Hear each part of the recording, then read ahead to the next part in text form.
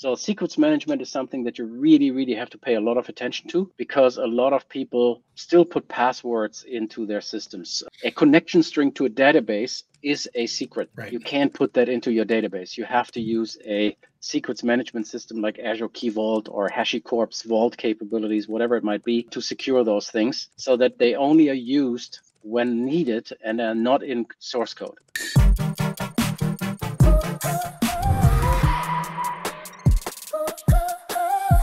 Oh, good. You're back, because we're about to talk about a really important topic of secret management and how you take that into consideration as part of development. So let's go right back to the architects to continue our conversation.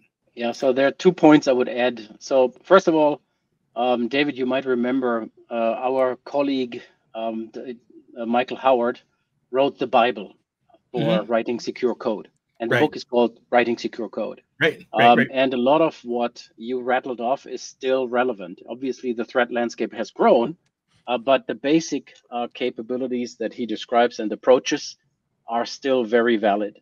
I do want to push a little bit on something that Eric has mentioned now twice, which is passwords and stuff like that. Broaden it out to secrets management. So secrets management is something that you really, really have to pay a lot of attention to, because a lot of people still put passwords into their systems. A connection string to a database is a secret. Right. You can't put that into your database. You have to use a secrets management system like Azure Key Vault or HashiCorp's Vault capabilities, whatever it might be, to secure those things so that they only are used when needed and are not in source code. One of the big attack vectors that various nation state guys have used is source code repositories. And SharePoint sites often are used as source code repositories because they contain wikis where people are writing information and sometimes share passwords, because it's just a development site. It's not a problem. Well, it is a problem. So don't think just production code. Also think your dev center or your development process, testing, and so forth. Those are sensitive, secure systems, and key passwords, connection strings, other connecting models are secrets. They are not allowed in source code ever. And that's really important to start thinking about. So writing secure code is something I would recommend anybody who wants to write code to read and internalize. And then obviously, maybe there's updated books that I haven't seen yet that might be worthwhile for us to reference for this. And then think through secrets management as a very basic model. And then obviously the stuff, David, that you rattled off with input, output checking and stuff like that. That's, I mean, just the basic stuff I remember being checked on. I have over my bookshelf something called Building Secure and Reliable Systems, which came out of Google. It's another fun book if you want to get into that from sort of the operations perspective. Yep. Okay, we have one last question, and I'm going to take it totally out of left field, and we haven't had a provocative question this season yet. Here's my provocative question for you. Okay, cool. You're all saying that AI systems are cool because they can tell you not only like you have a problem, but what to do about it.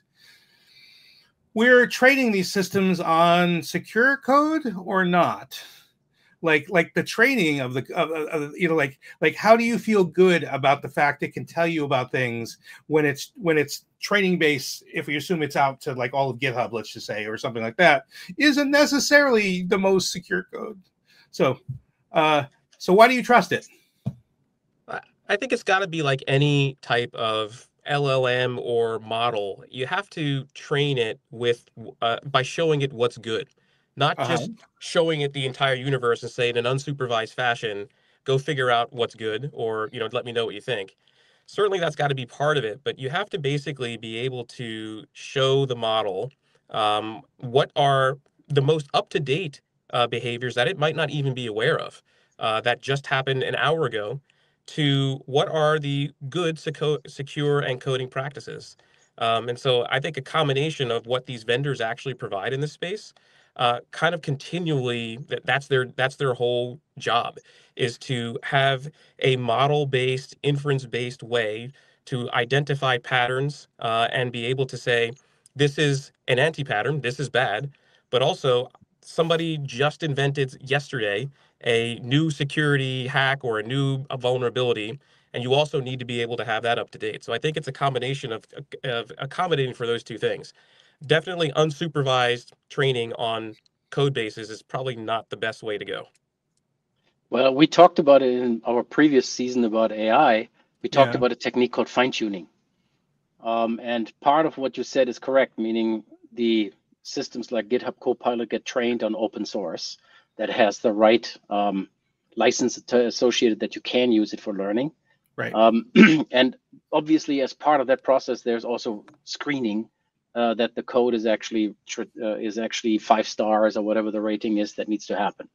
But then there's constraints that are being built into the system using fine-tuning and other techniques to effectively go and make sure that when guidance is given or code is written, that follows specific models and specific patterns. So I would say it's a combination of the training, but as also about how the systems like Copilot, GitHub Copilot actually work.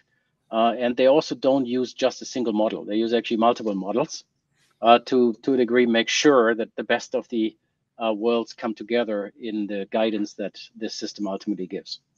It's certainly interesting to me to think about the curation aspect, right, of this as well, the people that are doing this. So like you can't, so so kids out there, if you're going to go build your own, this is harder than it looks, and this is why I want to say. And with that, I think let's tell you what, we got lots to talk about. So why don't I thank you both for taking the time to talk about this stuff with me. Thank you all for watching us, and I hope people will join us for future episodes of Armchair Architects as part of the Azure Essentials Show.